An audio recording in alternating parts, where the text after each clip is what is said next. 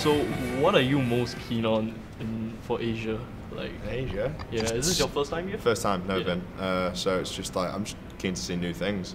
We went to, where were we yesterday? We were in Kuala Lumpur. We went to, I think it was Batu Caves. Yeah. Never seen anything like that in my life. There's just all these like wild monkeys running around, stealing people's food. You get photos with them, like, and just all the temples and stuff are really cool. It's just completely different to anywhere that we've ever been before. So whenever we go anywhere, we just like to try and get out and see as much as we can. Just like sightsee, see things that we wouldn't normally see at home. And I mean, this tour, it's pretty long, right? How long does it spend for? Too long, no. No, we started it in Australia about nearly a month ago now. It doesn't feel like a month though, but we don't go home until about April, I don't think, because we've done Australia, we've done Japan, and then we're in Southeast Asia now, and then we fly from here, we have one day off, we get home to do washing and stuff, and then we start a UK tour for 5 days, do that, finish that, do a month and a half in America, fly home, do mainland Europe, come back and then do more UK, so it's really, really, really busy. It's crazy. I mean, with long tours like that, usually, what does the band usually hope to achieve from tours like that? I don't know, it's just kind of like, just widen the fan base. It's just like, we all like touring. The main reason we do it is just because we love doing it. We don't like doing anything else, so the longer we can do it for, the better, really. But I don't know, like, it's just like widen the fan base, just play to fans, play new songs, just to kind of gauge how songs are going down, and it's just fun more than anything. But I guess with touring, there's a lot of like feelings of like homesickness and like, you know, sometimes you just really want to get out and like just, I can't do this anymore. I mean, on the road, how do you guys sort of like, what are some of the rituals or things that you do to try to like keep everything together? It's kind of weird, like, it's a lot easier nowadays than I imagine it used to be. Like, we all have like phone plans that work in like most countries, so we can just FaceTime home to like parents, to like girlfriends, and just speak to them there and then. So it's not too bad. We still keep in touch and everything, and obviously you miss home, but then when you sit back and you think like what you're doing, it's kind of hard to think of anything else, because like what we do as a job, if you want to call it that, it's not a job. It's absolutely insane. It's just like, it's just so much fun that you kind of like get caught up in it and don't really think about home too much a lot of the time. Well, personally for me anyway, that's what happens. Which kind of sucks. My girlfriend's gonna kill me for saying that, but yeah. It's all good. Yeah, I don't know. Like, we don't really have rituals. Just calling home, making sure everything's all right, and then when we do get home, if we end up missing it, guaranteed we'll be sat there for a week and we're like, well, I'm bored now. I don't want to be here. I want to get going again. So that always happens. So I guess like, to put it simply, it's just really staying connected with the ones back at home. Yeah, just staying connected with the people that you're close to, just talking to them a lot. I'm terrible for it. Like, I'm really bad at just replying to anybody in any form of message. Like, I'm really, really, really bad. So anyone will tell you that. Anyone in the band, anyone in our crew will be like, oh, no, he never replies to anybody. It's just, but yeah, I try. Yeah. Well, I mean, just to sidetrack a little, but I mean, many aspiring bands from all across the world, like, getting to tour is really like a dream come true. I mean, what kind of sort of like advice would you give to bands like this? Like, should they go for the kill, or sort of like? I'd say do it sensibly more than anything. Like, you can tour, but you've kind of got to make sure that like you're at the point where you're ready to.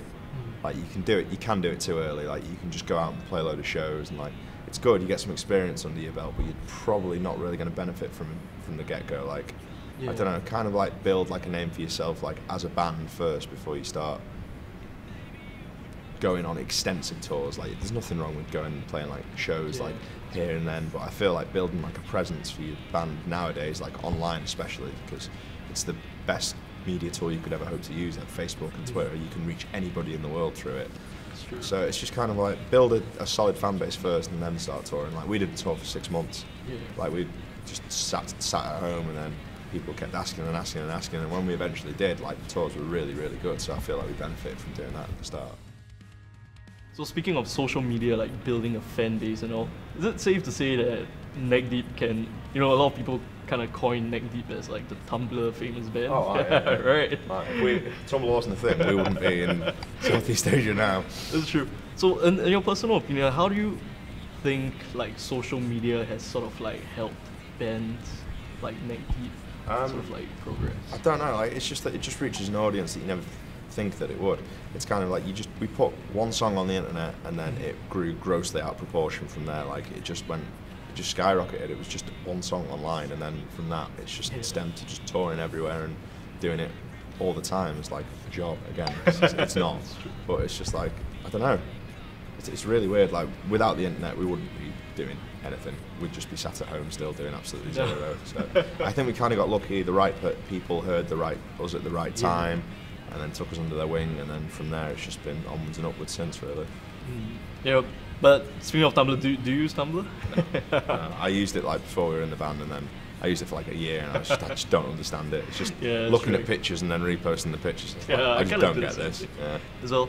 But speaking of that, do you kind of think that there might be like downsides of social media in that sense? Definitely. People tend to take whatever they hear on the internet as truth, and then it's just kind of like, that's true. a lot of times not.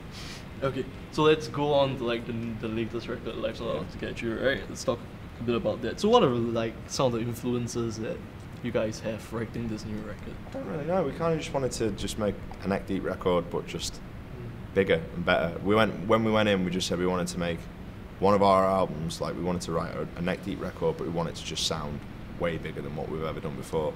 And I think we like really accomplished that. Like Andrew Wade and Jez from Data Remember really helped like with some parts of it. But it's just like, I feel that for me, when we were sat writing it, I just felt like the choruses were catchier than they ever have been before, and just like everything just sounded like huge, which is what we really wanted to do. Like you knew it was the one. Definitely. Like when we were just writing some songs, it's like, this is sick. Nice. What about the challenges though? Any like tough spots? The only difficult bit being was like, it was a bit of an odd time to record it because we had to do it over Christmas, so we had to be away from home and stuff like that. But other than that, like, we went in with a strong like base for the album. Like we had a lot of the songs done already, and we just kind of went into the studio and we were ready to go. Really, we spent a lot of time just in pre-pro. We spent like a month like pre-production, just like making sure that every song was perfect, and then we went into tracking. And then, I mean, we didn't really like write too much whilst we were there because we had a good chunk of it before we even arrived. Yeah, that's true. I mean, I play in a band as well, and like when we do record, we kind of make this big mistake of sort of like setting deadlines for ourselves. Yeah. What do you think about that? Like, we kind of had to because we had the time booked for a certain amount of time, but I think like preparation-wise, we did really well. But with deadlines, it's always good to work towards something, but I wouldn't strictly stick to it because if you're forcing yourself, it's not gonna happen. You kind of just like need to let it flow. And if some days you'll go in and you can't do anything, so there's no point in sitting in the studio and just being like, oh, we need to get this done. It's like, well, you might as well just go home because you're not feeling it that day. There's no point in trying to force it out of you because chances are the song that you're going to record is not going to be the best thing that you can do.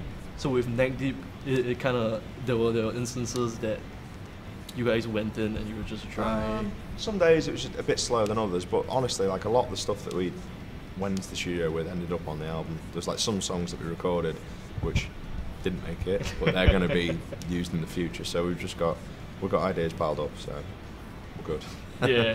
Okay. Well, on the lyrical side of things, maybe shed some light on it. Any new themes or like stories that Life's Not Out to Get You sort of revolves around? I think the main aim for Ben, I can not really speak what's in his mind, but I think the main aim was to just make people listen to the album and not want to be sad. He wanted people to feel happy when he listened to it. So rather than like talking about, oh, this place is rubbish, I'm from a fucking shithole, it's like, well, no, he didn't want to do that. He wanted to say like maybe the place we're from is not great, but we like it anyway and stuff like that. That's Can't Kick Up the Roots, what it's about, like acknowledging the fact that our hometown is a dive, but we love it anyway because that's why it's amazing, because it is rubbish and there's nothing going on there, but that's why it's amazing.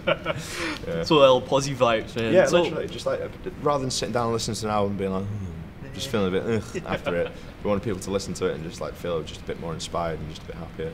That's true. Speaking of posy vibes, so what are some of the things that you do that, you know, kind of like keep yourself happy? Keep me happy? Yeah.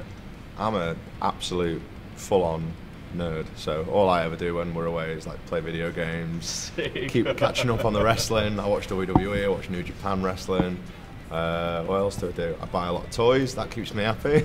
Nice. Yeah, just absolutely, I'm one of the most boring people in the world. That's literally all I do. But yeah, just keeping up to date with all my hobbies, which is just basically anything that involves video games, toys, or wrestling. That's sick. All right, so Goal Steps, man. You guys did the video for that most recently, right? How's the process? Why that song actually? We just liked the song. Like the minute we like started it, we co-wrote that one with Tom Denny, and he came up with the idea for the main riff, and we heard it for the first time, and we're like, whoa, that's sick. We've never had anything like that before. And we're like, that's instantly a single. So we took that, and then we just shot the video. And I remember just we pitched like out to say that we wanted to film a video at some point. We pitched out, and then Kyle Thrash came back to us. He did the video for Your Graduation from Modern Baseball. And we saw that and loved that video, and we were like, oh, that's sick. It'd be cool to work with him. And then he just came back with this mad idea of us just on the back of a skate ramp, smashing it down the road. Nice. And most dangerous afternoon of my entire life. It was worth it though. Oh yeah, no health and safety at all though. Like no ambulance there in case anyone fell off and went under the wheel. It was just like, oh, if it happens, it happens. But it was fun, and the video came out really, really sick. Yeah, we gotta agree with that. It's my favourite video that we've done, by far. Oh, nice. Yeah. Okay. So speaking of modern baseball, you know, like the other bands, the other counterparts in the pop punk community. You guys did a split with Knuckle Puck 2 years ago, so it kind of seems like it's time for another split, right? Maybe. Who knows? We'd love to do one. Yeah, I mean, in your personal opinion, who are you keen to work with next? Don't really know. It'd probably just be a friends band. I'd go and pick the obvious choice and just say State Champs, because we just do everything with them. But yeah, like that'd be cool to do a split with them. I'd like to do something weird where they cover us and we cover them. Maybe that'd be quite cool. Oh yeah, I'll pitch it to them. It's literally, I've never even thought about it before, but I'll text Ryan later. Be like, we should do this, and they'll probably be like, no. That's cool. I mean, State Champs are like from the other side of the globe, man, right? And I mean, you guys did the Intercontinental tour, like last year with Trophy Eyes and Seaway and Knuckle Puck as well. So like, how does it feel like, you know, playing with bands from like the other side of the globe and all of you just converge in one place? And it's really weird. Like, it's the weirdest thing is like every tour starts with like you'll be like, oh hi, not really speak to each other for the next few days, but then by the end of it, because we normally do like American tours with these bands, so by the end of it you're out for 4.5 weeks or something, so you end up like living with each other. It's like a family while you're out and about, so we just get on with whoever we toured with really, really well. Like, we still keep in touch and stuff, like text each other all the time, just chatting absolute Facebook, rubbish. Yeah, Instagram. me and Joe from Knuckle Puck always text talking about Gundam. Like, we both build like the models and stuff, so we're always texting back and forth like, oh, look what I just made. It's really, really sad. I guess it's times like this you get to meet people that share the same interests, apart from like, you know, just the music that you play. Yeah. It's really weird though, like, because a lot of these bands, like, as well as like playing in a similar style of music, we share like a lot of hobbies, which I never would have thought would have happened. Which is cool, yeah. So, yeah. I'm just gonna say this, but I love Spires, man. Yeah. You know, yeah. Spires, man. So, I know, Phil played in Climates as well, right? Yeah. So, I mean, having played in bands like Spires and Climates, how does it feel like playing, you know, like change into next? It's fun. Like, I don't think like.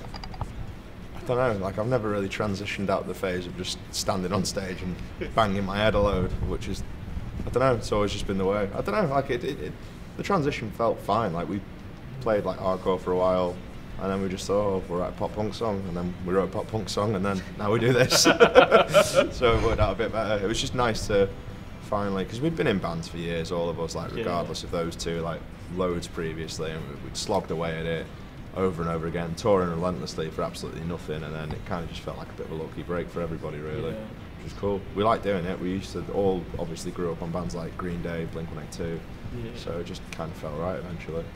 That's true. Shout out to Spires though. Reunion, never probably, but yeah. But so speaking of pop punk, like, well, Neck Deep is most well known for like the generic pop punk merch, right?